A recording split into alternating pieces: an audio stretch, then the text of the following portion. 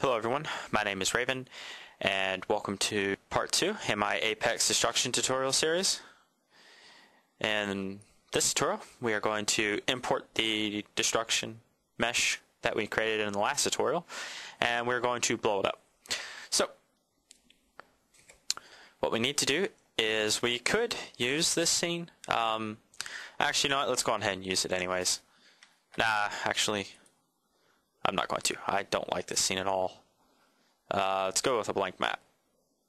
Alright, create a 1024 by 1024 by 16 CSG add.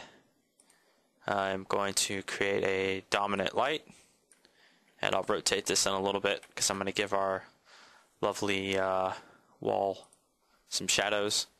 Alright, so now that we've created our ground, let's import our destruction. So, view, browser windows, content browser, import, desktop, final destruct.apb, which is an Apex binary file. And we'll just dump it into my package, and we won't give it a grouping, and we'll just leave the name at default, and we'll hit OK. Yes, we would like to fully load it. Alright, and I have one I created earlier. Now, in here, we're not going to cover anything in this tutorial because this tutorial is just going to cover, dropping it into the scene and then destroying it. But later tutorials, we will slowly cover everything as we go. Like later, when we're going to cover using a particle emitter for crumble and dust. However, if you want, you could apply a different material for both the outer material and the internal fracture material as well. You could also put a physics material, but we're not going to do that. So we're just going to close out of that, and we're just going to drag and drop it into our scene, and then we're just going to uniform scale it. Now normally you wouldn't want to scale physics assets, however you can scale the Apex destruction assets. Alright, now I'm just going to double click, and UDK's remembered where I last was, so we'll just go down to, let me just collapse all of this. We'll go to Apex Destruction Actor, Static Destructibles, Lighting, Lighting Channels, make sure dynamic is turned on, which it should be, and we want to cast a dynamic shadow. Alright, let's move this over here, and we'll select our light, and I'm just going to rotate this, angle it down a little bit.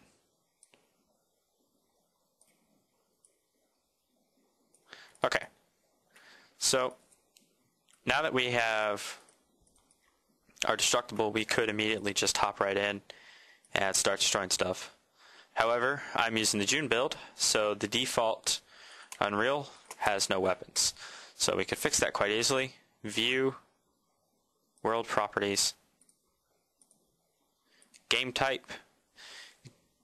All we're going to do is change the game type for Pi, which is Play in Editor. We're just going to set it to UT Game, right click, play from here. Yay, now we have a nice weapon. And now we can shoot our wall, and as you can see it crumbles, and our player can interact with it. Alright, so before we close out of this tutorial, I want to show you, for those of you that have NVIDIA GPUs, to actually take advantage of the hardware acceleration. But first, I just want to show you what happens when you destroy. Now, as you can see, it's a little bit laggy. The other mesh I have actually has a lot more rigid bodies, so it actually takes considerably less of these to start lagging. Okay, so this should lag it fairly well.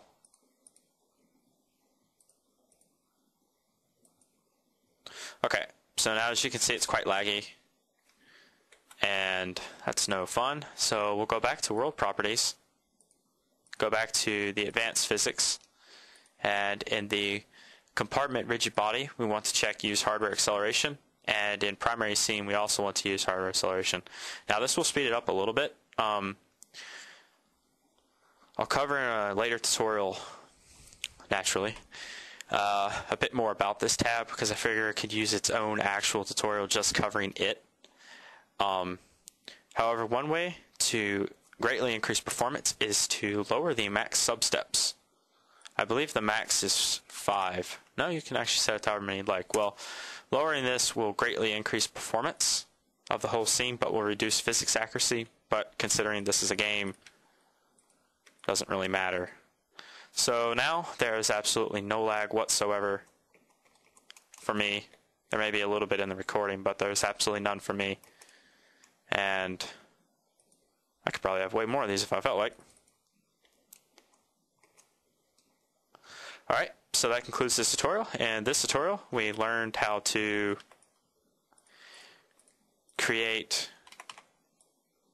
import our Apex assets. And then we learned how to turn on hardware acceleration so we could run around like I am and I love physics. Alright. Create a big pile of rubble. Alright. If you have any questions, stop by the forums or the IRC. Both are located below. As well, I have a Steam fan page now in case you'd like to add me on Steam without actually adding me on Steam. I think my friends list is almost full anyways.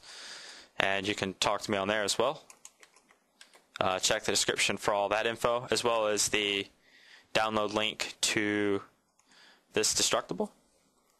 As well, please follow me on Twitter if you'd like to keep up to date with when recordings go live, so you'll be ready to know before it even appears to you on YouTube. And I hope you enjoyed this tutorial. Thank you.